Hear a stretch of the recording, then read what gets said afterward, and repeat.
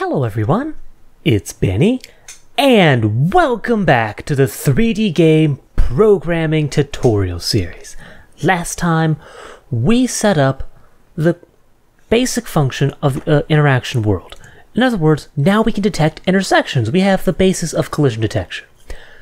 But we don't have interactions yet. That is going to be the topic of this video. Let's get to it. So, first thing we're going to do, we're going to go to interactionworld.hpp and we're going to create our interaction class. So, this is just going to be a straightforward class with a public and private section. So how do we define an interaction? We actually talked about that in the video where we went over, this diagram. An interaction is just going to have a list of components to define what the interactor is and what sort of object that will interact with, and some virtual function for the interaction itself. So what we're going to do is we're going to create an array of uint32, and the way this is going to work is a lot like ECS system. So remember, in ECS system we have just this array of component types. I'm going to do exactly the same thing, so except I'm going to call it interactor component types. There you go. And we're going to have another list for the interactee component types. And this is how we'll identify it.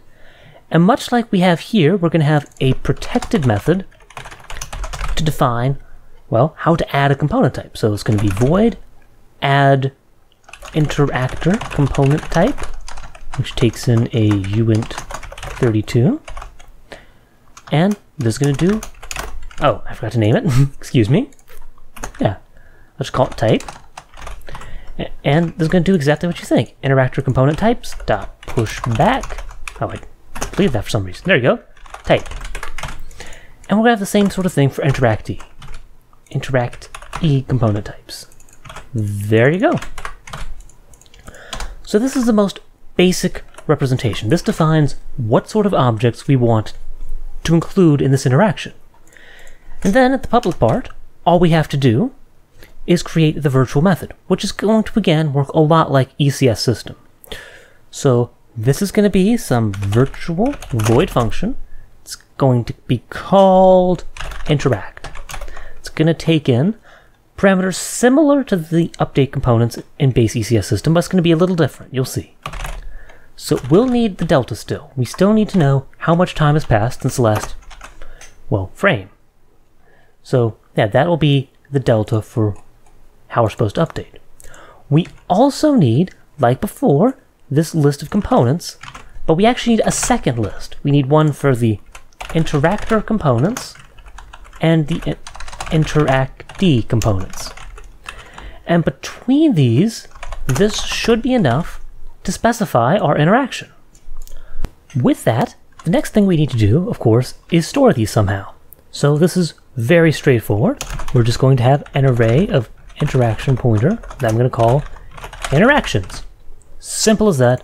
And we're just going to have a basic inline void add interaction, which takes in an interaction pointer, interaction, and just does exactly what you think it's going to do. Interactions dot push back interaction.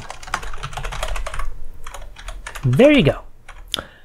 So now we have a list of all the interactions, but we need to actually use those interactions when there's an intersection detected. So for example, not for example, where it is, is interaction world process interactions.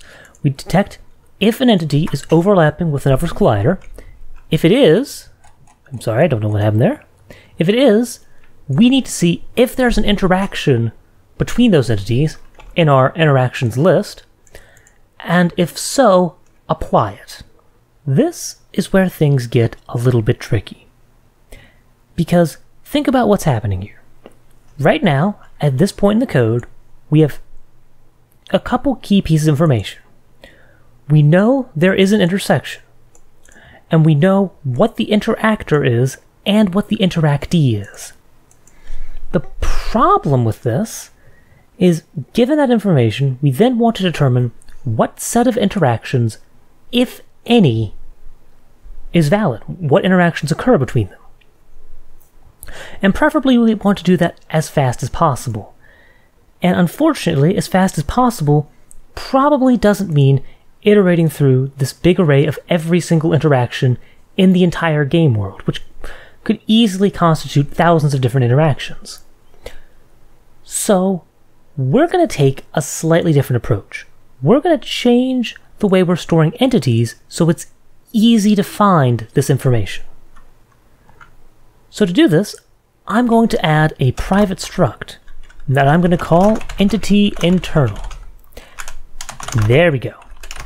And this is going to be it's going to have the entity handle, just like before, because ultimately this is going to replace our entities array. It's not just going to be an array of entity handles anymore, it'll be our internal representation of an entity. But we're not just going to have the handle, of course. That's why we're changing it up. What we're also going to have is a list, array of UN32, that I'm going to call interactors, and also an array of UN32 that I'm going to call interactees. And the way this works is very simple. Let's say my interactors array is something like 1, 3, and 7. Then I know that this entity is an interactor for interactions 1, interaction 3, and interaction 7. Whatever interaction is at that index in this interactions array. So that's how this is going to work. And that way, it'll be very quick to determine what entities are and aren't interactors or interactees when we find an intersection. That's the idea. But this does mean we're going to need to change our code up a bit. Namely, we're going to need to change our interaction rule compare, which, come to think of it, should probably be a private struct, so I'm just going to change that up. I don't think it matters too much, but, so, excuse me, I'm having some trouble tabbing, there we go. And yeah, the big thing we're going to do here is just change it so instead of taking in an entity handle, we're taking in entity internal. And actually, this should probably come first since this uses it. I actually don't think that would cause a compiler error, would it? No, I think it would, because, that's still multiple definitions before usage. It's still definition before usage, even if the definition is within a class. So this should, whatever. The point is, this should work, so it doesn't matter. We'll just change it to a.handle and b.handle. And voila! We should be doing the same general thing, just, now it handles our new entity internal class, which is what we want. We're also going to need to change up a number of things. Of course, add interaction, we'll need to do update entities to handle the new interaction, which you might think, oh no, this is going to be a huge problem. We have to update every single entity every time we add any interaction. But this is actually okay, because overall, you're not expecting to add a lot of interactions during the course of your game running.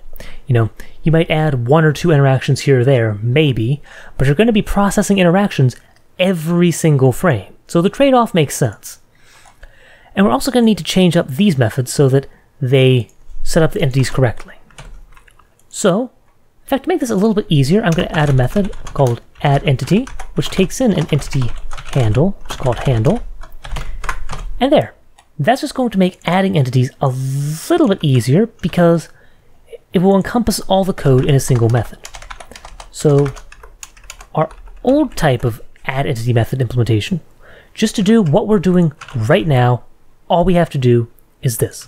Push back the handle. That is our effective addEntity right now.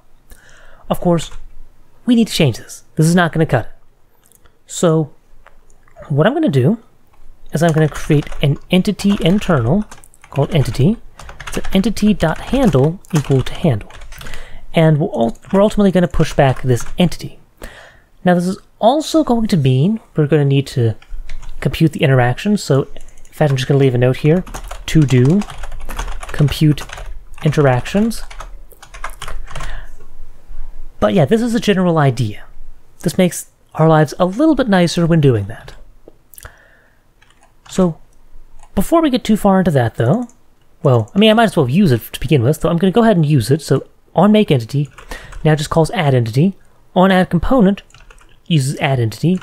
So that solves that. That's that part of the problem solved. The other part of the problem is entities to remove. We do have a method that handles this, but now we need to change it a little bit to make it work correctly. Specifically, right here, we're saying entities sub I. We need to compare the handles of these. So yeah, other than that, swap remove is okay. Swap remove will do the correct thing. It's just we have to be careful that we're using the handle here. And that should be most of the major things going on that we need to take care of before we just go into the world of computing the interactions. So as far as interactions go, we're going to create one method to be sort of the workhorse. This will be compute interactions. This is going to take in an entity internal reference, entity, and it's also going to take in an index in the interaction array. So in fact, I should probably call this interaction index just to make it a little bit more clear. And what this does, very straightforward. Given a single entity, it determines whether it interacts with one particular interaction in this array. And if so, well yeah, that's the idea. We're just determining if it matches a given interaction. So I'm going to go up here, out of the compute interactions method. It's going to be an interaction world. And what we're going to do is very simple. We're going to go to the interaction index. So I'm going to say interaction pointer, interaction equals interaction sub interaction index. And what we're going to do is we're going to look at this interaction's interactor component types and interactee component types, which by the way, I apparently forgot to create a getter for, so let's go ahead and do that. I'm going to create a const array view32 reference that I'm going to call get interactors and get interactees. Or rather, I should call it get interactor components. That makes more sense. Yeah, that's much clearer what that means. Okay. Yeah, this is just going to return this.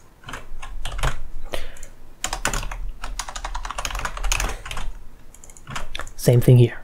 Not too much to say about this, very simple getters. But the way we're going to use this is like this.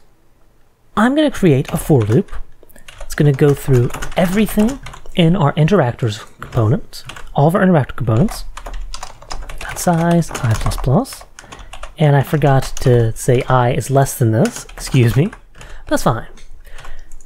And the way we're going to do this is simple. We're going to see, does our entity dot handle, entity dot handle, we're going to do ECS get component by type at this handle with this component, whatever interactors components sub I is, because this will give us the ID. So we'll take the handle and the ID, and if this is not equal to null,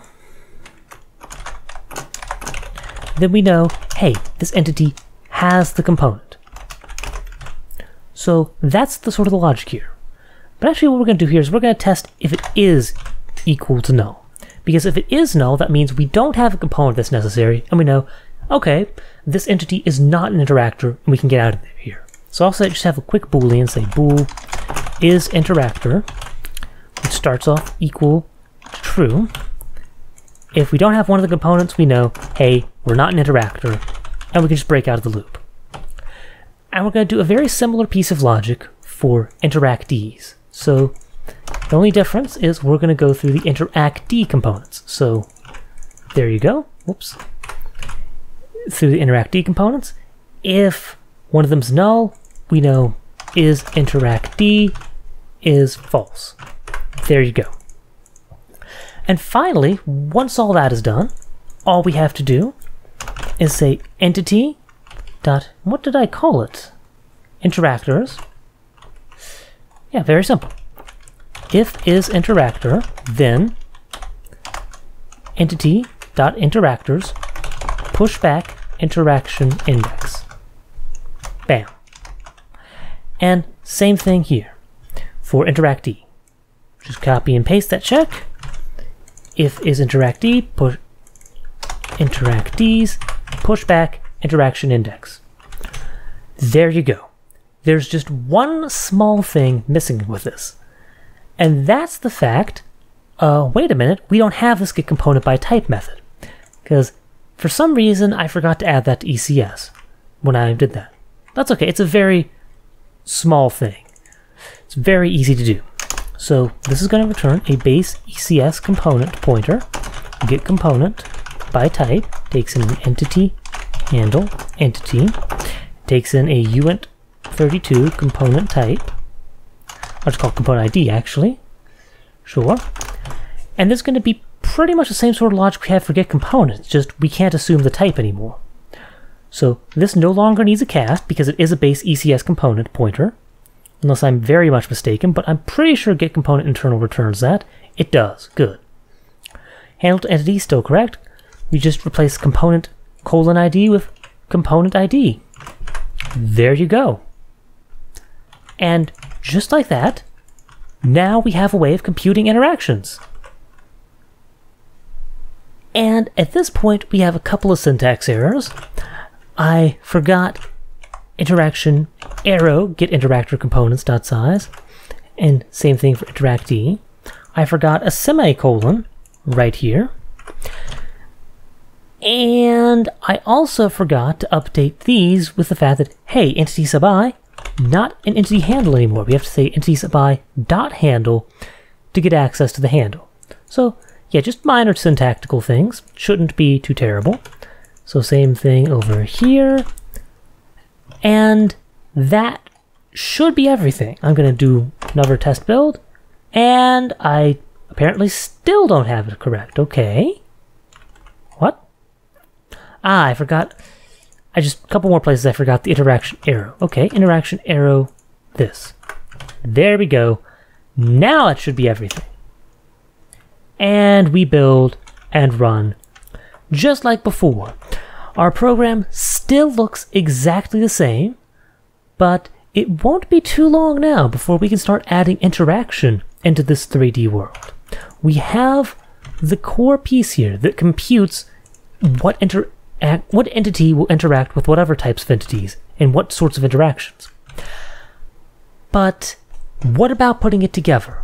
Will there be more hidden twists along the way? Find out next time! I hope you enjoyed, I hope you learned, and I will see you all in the next video. Don't forget there is an awesome Benny Discord that you are welcome to join, and you can get early access to videos if you want to become a patron on Patreon. Special thank you to all my patrons listed in the video description for being amazing. And I will see you all in the next video.